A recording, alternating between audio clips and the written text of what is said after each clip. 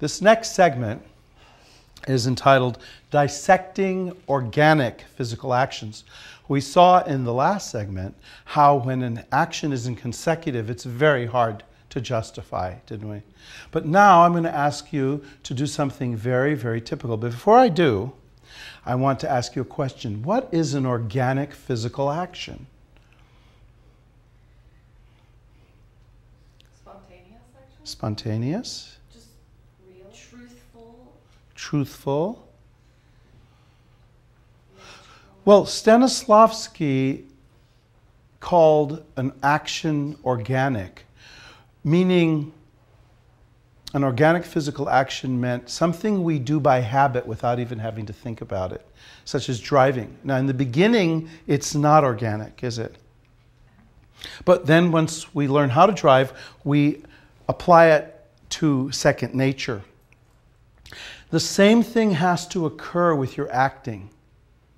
To really build a character means to select an entire chain of actions which are different from your own patterns. It's so difficult for many actors to do, that's why they just play themselves. There's two schools of thought around action. One is playing the action and representing the behavior of the character. And the other is fulfilling an action and living the life of the character. So an organic action in our school of acting, which is to live the life of the character, called the life of the human spirit or the theater of living experience. That's why I call the textbook The Living Actor. Is the only way we can achieve transformation is like building blocks or sculpture, to sculpt each movement on stage logically until the combination of all the movements give the impression of another human being. It's the impression because you're still coming from yourself, only your physical behavior has transformed. And that can only be done moment by moment.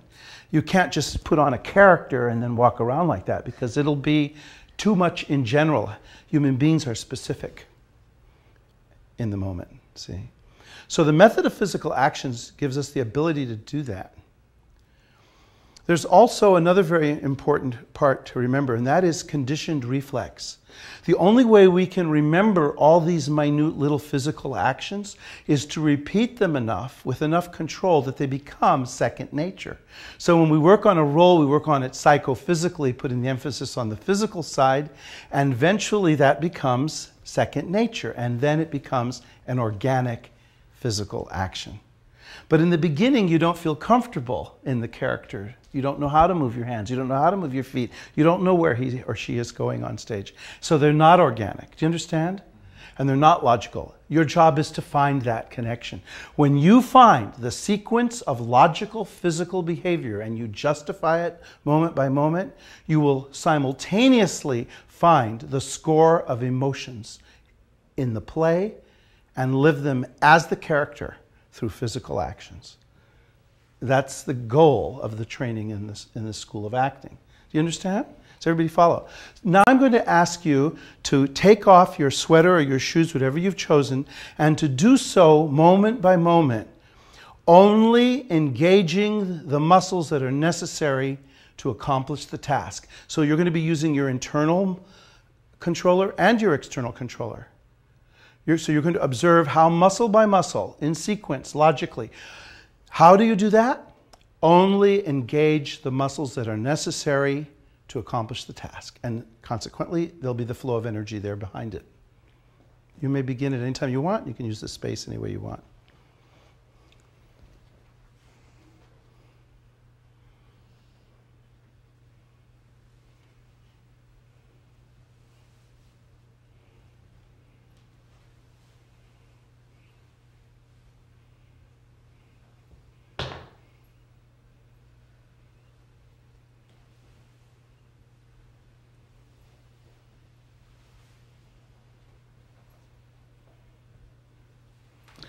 When you've completed that, reverse the actions in the exact reverse order, as if you were running a film backwards.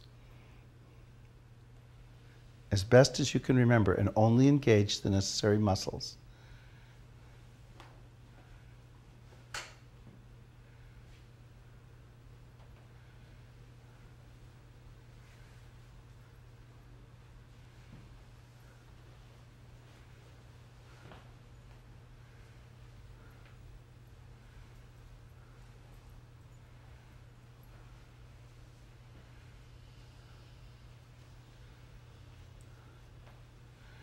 If you really stop and think about it, if you unzip something from here, how do you do it backwards? How do you do it backwards? How did you solve it? You just put it together, huh? Yeah, it's pretty simple.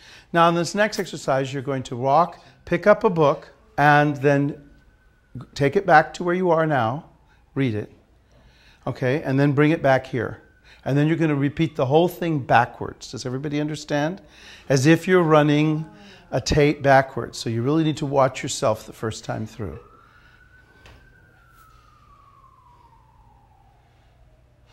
Whenever you like. Just do it naturally at first. Only just engage the muscles that are necessary. It's really simple. Just engage the muscles that are necessary. But observe how you do it.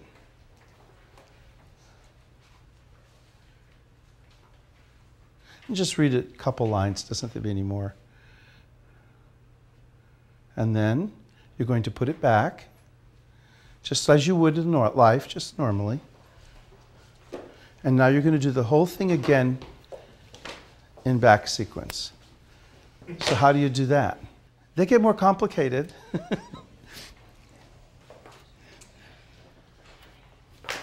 And it doesn't have to be perfect. It's the process of figuring it out that is perfect.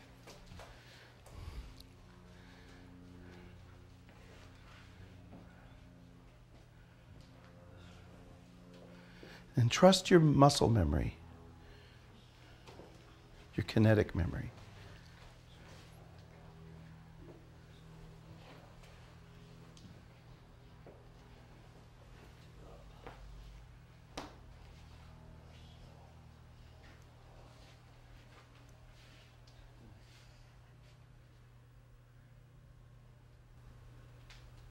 Good.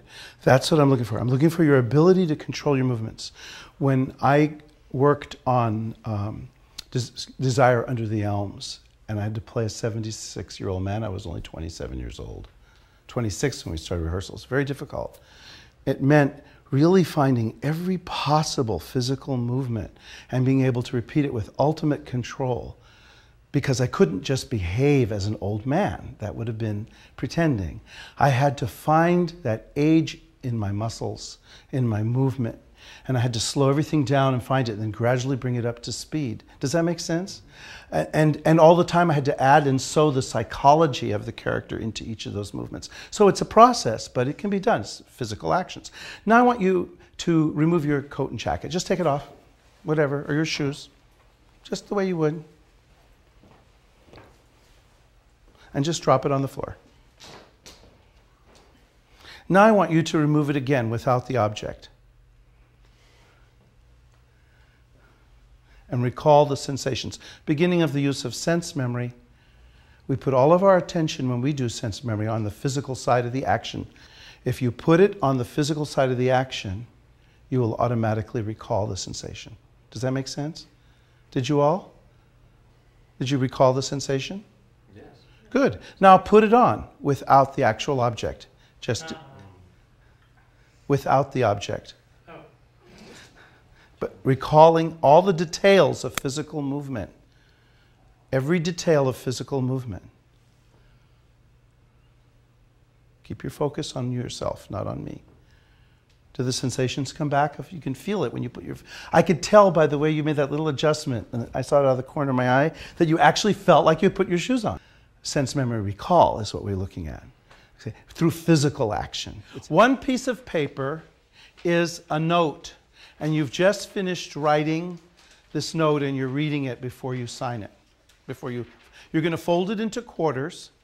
You're going to put it in an envelope, and the other piece of paper is your envelope.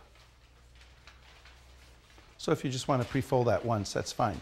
Then you're going to seal it. Now, I want you to do this as an improvisation. So within the space, you don't have to be standing. If you want to sit on the floor, if you want to take a chair and use that, build a situation, name the event. Build the circumstances. Know specifically who you're sending the note to, what the purpose of the note is, when it is, where it is, what time of day. Are you writing at 3 o'clock in the morning and breaking up with a lover? Or are you in the military and there's bombs blasting all around you and you're writing a letter to your girlfriend? You decide. Do you understand? Or your boyfriend, whoever you happen to be writing to. So you're going to do it first with the paper and the envelope. Then remember you have to take an imaginary pen, and then you're going to repeat the action without any props. Okay?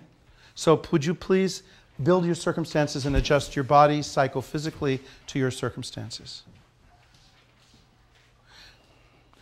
And find typical behavior for your situation. You're finished, you're reading the note, you're going to fold it and seal it is the action. The task, fold, seal a letter. Only engage the necessary muscles.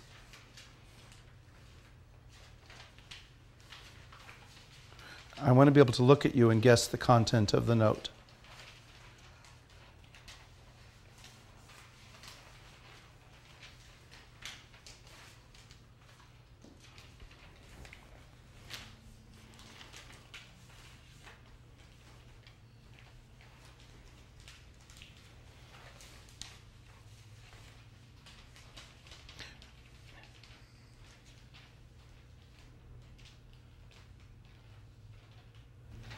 Final gesture will reveal your emotion.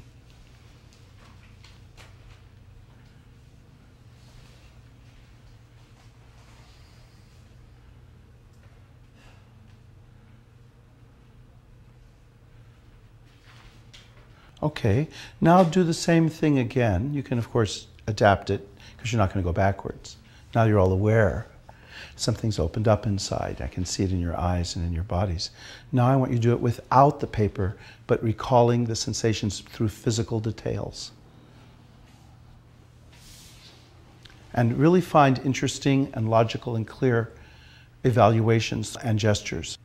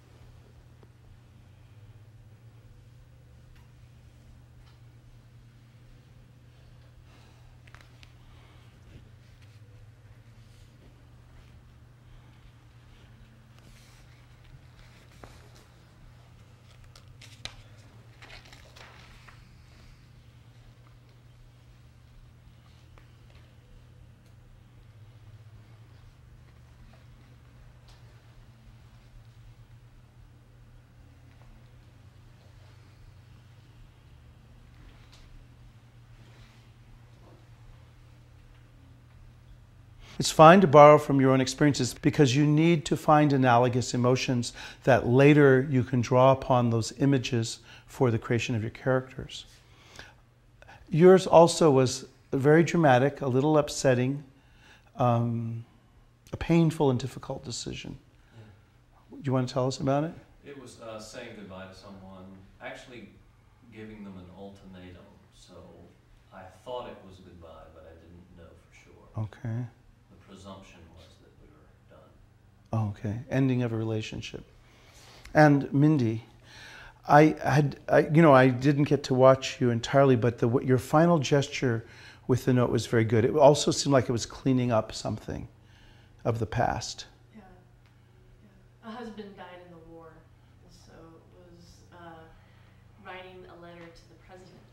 Oh, telling him what you really thought. Yeah, so it was sadness, but at the same time, it was just like, I need to do this. What was the theme of that improvisation? The theme was... you wanted... I wanted to express the anger,